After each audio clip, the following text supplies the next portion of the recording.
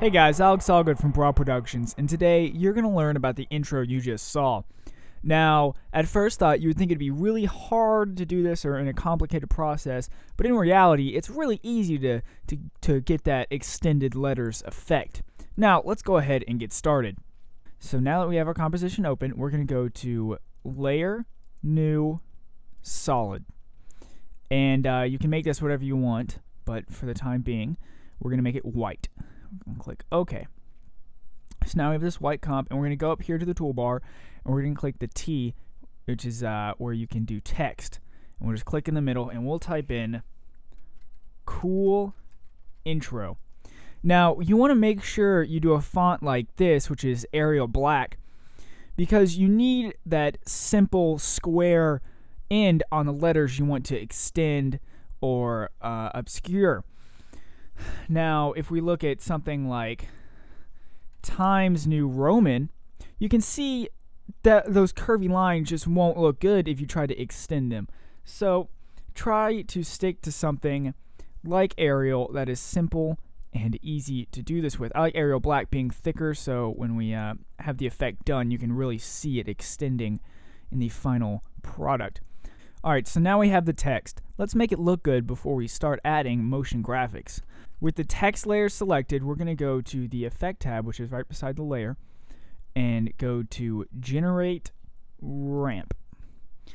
Now, let's bring in these ramp points, which is the point to where the gradient starts and ends on the ramp, and bring them a little bit closer to the text so we get a more brisk ramp. So we're going to hold Shift so it stays in a straight line, and we're just going to bring it up about that far with the top and bottom. Oh, don't want that. And yeah, that looks pretty good. And then we can even change the start color to a, well, we'll keep that at black. That looks good. We want the white at a little bit more gray. So it initially looks black, but just with a nice ramp on it. And then we're going to achieve that Glossy Web 2.0 look. Alright, so we're going to select the cool intro text layer, and we're going to go to Edit, Duplicate. And then we'll go up and get the Pen tool, which is for masking. We'll start at the center of the text, and we'll make a point.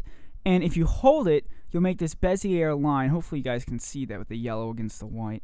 And basically, we just want to make a curvy line through the center of the text.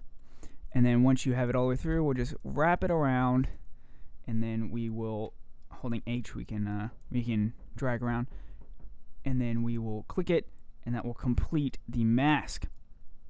Now we want to go into that top layer, which is the mask layer, and turn off the ramp or delete it, whichever floats your boat.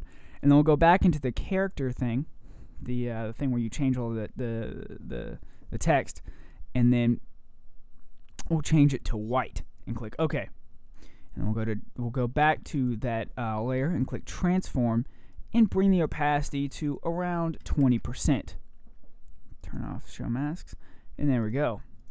We have that nice glossy Web 2.0 look, and you can adjust the ramp on the bottom layer and adjust the opacity on the white layer to get the effect you want. So now we have that ready to go. Let's make the I and L extend. We're going to go to Layer, Solid, and then we will click OK. Doesn't really matter on the color right now. Well, I guess we don't want white because we can't see white. So go back to Solid Settings, and we'll make it black.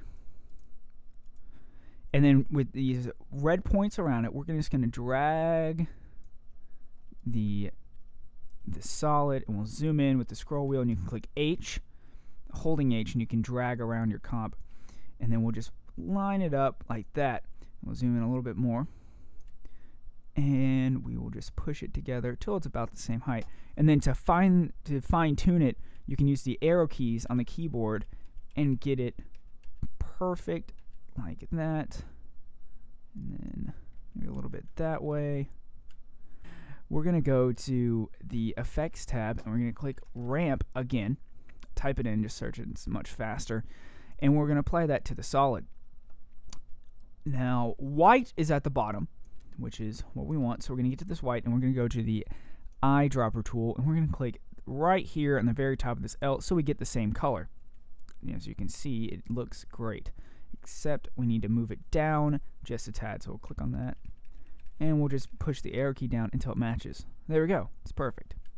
We can even adjust it a little bit more. Maybe push these out. The more you push them out, the darker these pixels are going to get. And then that should do the job. And then there you go. You have a giant eye. And then basically you do the same thing on the L, just backwards on that. And really goes for anything you want. You can do it diagonal. You can do it coming off an R. You can do 2 off an N, whichever you want. All you really got to do to change that is, say you want it off the C, but you want it diagonal, you just go into that solid, and when you're lining it up, just go to transform and rotate it.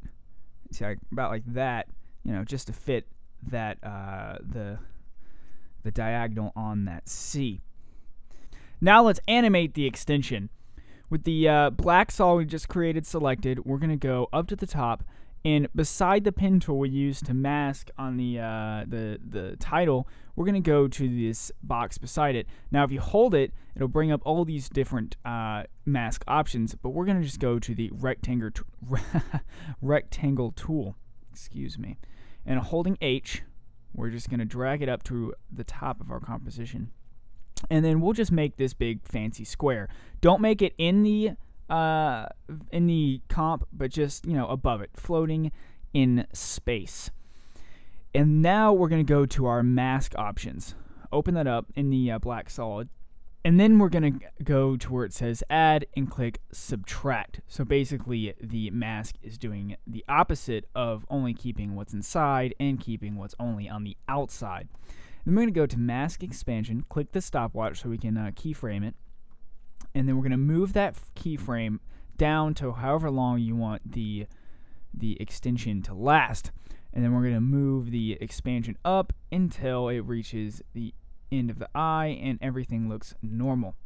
Now we can highlight the first one and click F9, which will create an easy ease and make a smooth transition. So now, if we look at that, it moves up. Fancy. And then you can add in some camera movement, and like I did in the intro, you can add some text, show some stuff, or you can just do it as an effect as it is. I am getting a phone call. It seems like every intro I do has one of these, and I never edited it out. I don't know why. But anyway, that's about it. Have fun with it. There's a lot of cool stuff. You can do this with faces, with anything really, any motion graphic you can think of. Be creative, because that's what video editing and making motion graphics is all about. Make sure to post any videos as a video response if this video helped you, and subscribe, comment, tell me what you think. You can go to braproductions.net and check out our form, and we'll comment back to any questions you have. I'm a loser and sit on my computer a lot, so all my time in the world is for you guys.